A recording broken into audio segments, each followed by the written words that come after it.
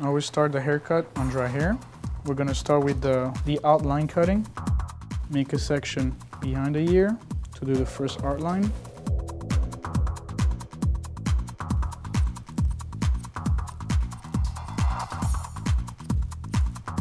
Make your first line on top of the layer. This whole technique is with picket, the picket technique, which is using the tip of your scissors.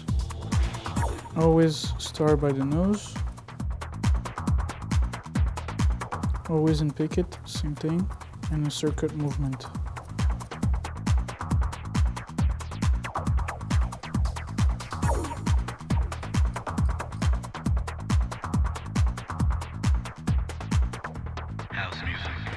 So from the crown of the head, we're gonna section a triangle.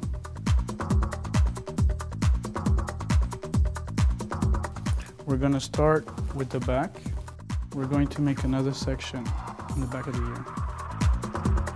Section in the middle of the triangle, and we're gonna bring it up to a 90-degree angle into an interior.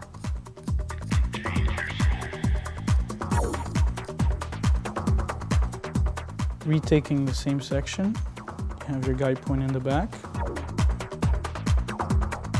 and just follow your guide point all the way to the end.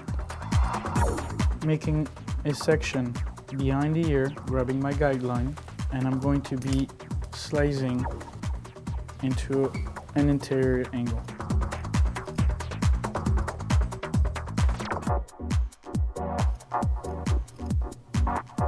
Taking the triangle part, bringing it to 100% degree on top of the crown, and slicing the hair completely forward.